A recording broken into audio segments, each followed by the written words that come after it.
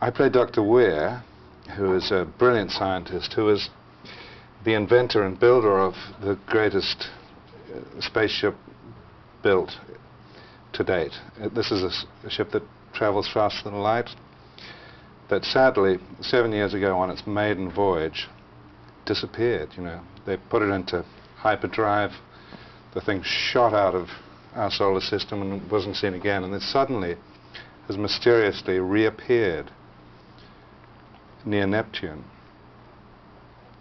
So I'm sent out there with a search and rescue crew to relocate the ship, get on board, find out if there's anyone alive, or if they're dead, or what's happened, where the ship has been, and that's my mission. I'm not in terribly good shape at the beginning of the film because, A, my baby is gone for 7 years, my career is in tatters, and my wife died a couple of years ago. She committed suicide.